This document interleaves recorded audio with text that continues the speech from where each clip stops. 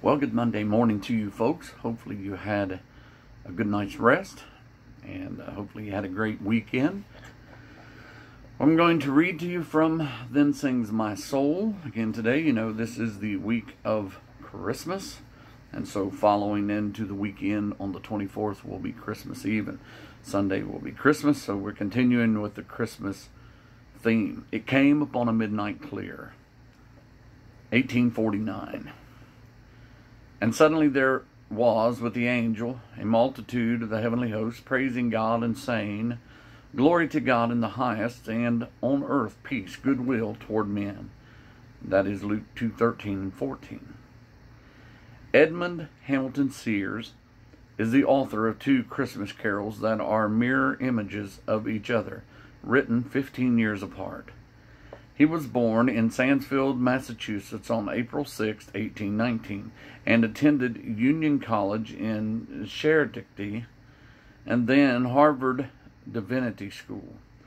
He was ordained in the Unitarian ministry and chose to devote himself to small towns in Massachusetts where he had time to study, think, and write. At 24, he wrote Calm on the Listening Ear, a Christmas carol based on the Song of the Angels in Luke 2.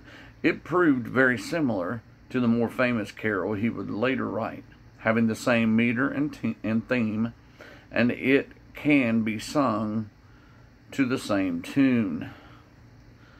Calm on the listening ear, come heaven's melodious strains, where wild Judea stretches far, her cyber-mantled plains. Celestial choirs from courts above shed sacred glories there, and angels with their sparkling lyres make music in the air. 15 years later, he wrote its more famous twin, It Came Upon the Midnight Clear. It's an unusual carol in that there is no mention of Christ, the newborn babe, or the Savior's mission. Sears, after all, was Unitarian. The author's only focus, the angelic request for peace on earth. Notice again the date of the hymn. It was written as the clouds of civil strife were darkening the United States and setting the stage for the war between the states. We can grasp that concern that drove Edmund to write this hymn by reading a stanza, now usually omitted from most hymnals. Yet with the woes of sin and strife the world hath suffered long, beneath the angel strain have ruled 2,000 years of wrong. Man and hour and war within his heart, the last song which they bring. Oh, hush the noise, ye men of strife, and hear the angels sing.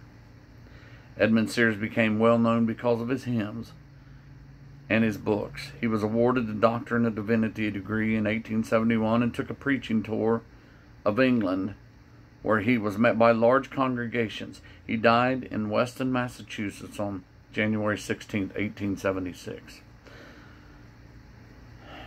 And my only hope for that man was that if he preached through England, that he somehow became a part of the Christian church and was able to preach about the birth of Christ, not just the midnight clear on which it came. Unitarian or not, my prayer is that he was able to bring the actual Word of God and the story of Christ, the baby in the manger.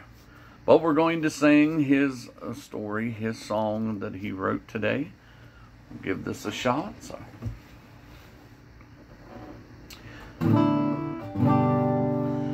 It came upon the midnight clear, that glorious song of old, from angels bending near the earth to touch touch their hearts of gold. Peace on the earth, goodwill to men, from heaven's all gracious King. The world in solemn stillness lay to hear the angels sing. Still through the cloven skies they come, with peaceful wings unfurled, and still their heavy music floats o'er all the weary world.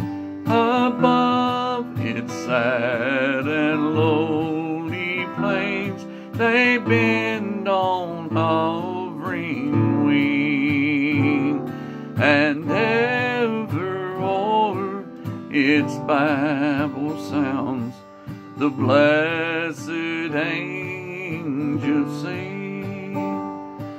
For lo, the days are hastening on, by prophets' words unfold, and when the ever-circling years comes round the age of gold, when peace shall offer all the earth its ancient splendors free, and the whole world give back the song which now the angels sing.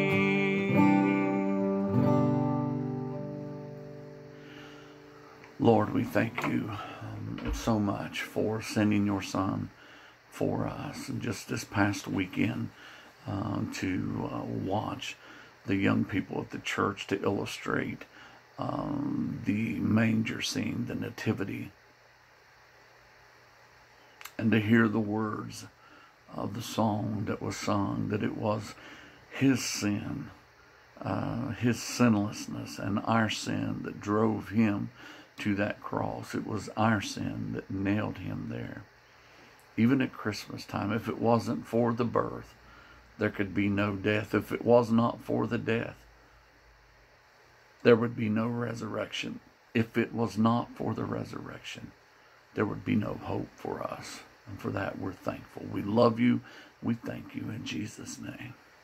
Amen. God bless you, folks. See you Tuesday.